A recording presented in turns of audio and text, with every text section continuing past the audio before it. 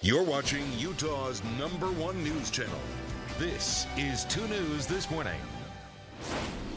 Good morning. Just about 7:42 right now, and it was this time 1 week ago when our feature reporter Brooke had something happen to her on live TV that's been played around the world since then. That infamous moment where she collapsed on air. And Brooke is here now. She's with a doctor from Intermountain Medical Center to talk about why it may have possibly happened. Hey, Brooke. Hi, you guys. I'm pretty sure that video is going to follow me for the rest of my life, so we might as well get an explanation about it. I'm here with Dr. Jared Bunch here from Intermountain Medical Center, and you are a cardiologist. So you see people passing out all the time, and I think people out there kind of want to know what happens when someone passes out. What is actually going on in the body? Well, it's typically what we call a faint, which most people attribute to a faint. And what happens is the blood pressure begins to fall, and or the baseline was low and then starts to fall further. And the heart tries to make up the difference by beating very quickly.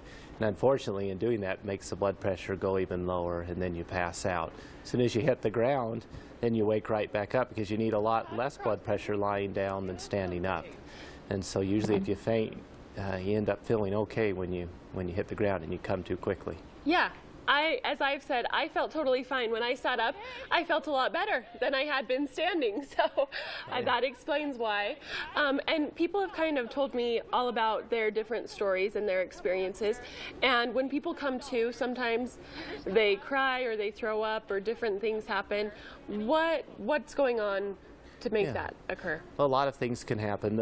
The thing we worry about the most that you did very well is you landed gracefully. On snow, thankfully. On snow. But most people, about 2/3, end up hurting themselves, and they can hit their head on the ground or on a ledge or fall downstairs, and then they can come to very confused because of the injury. A lot of people, though, as part of this reflex of the heart going too fast, it can make them feel flushed or warm. They can feel nauseated, and that can linger after a little bit. So some people can vomit after or feel very nauseated, and some people can feel fatigued for reasons we don't fully know. It may be the body dealing with the stress of the event. Okay, and talking about my video and what happened with me, you think it was a bunch of different factors, and you said a lot of times it is a bunch of different factors kind of all working together. Yeah, usually it is, and it's usually in people that have baseline low blood pressure. You're young and fit, your blood pressure is probably normal to low.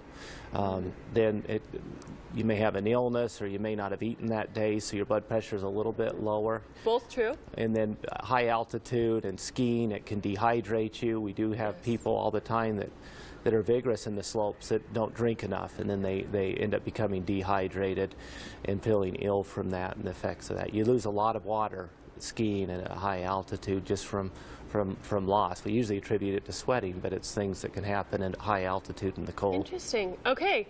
Well, I learned a lot, and I hope you guys all did at home. I am feeling totally fine, but of course I'm going to keep doing these tests and see if there is anything wrong, but as of now I'm feeling great, and thankfully I did fall on the snow.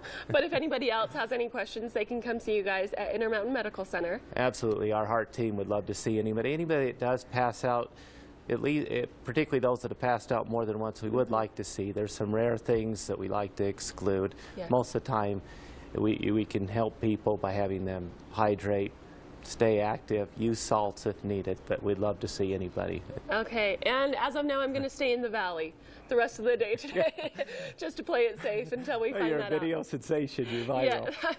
Yeah, I'm never going to live that down. But anyways, that was a great explanation. Thank you, Dr. Bunch, and I'll pass it back to you guys. All right, thank you, Brooke. We're glad to hear that you're doing well.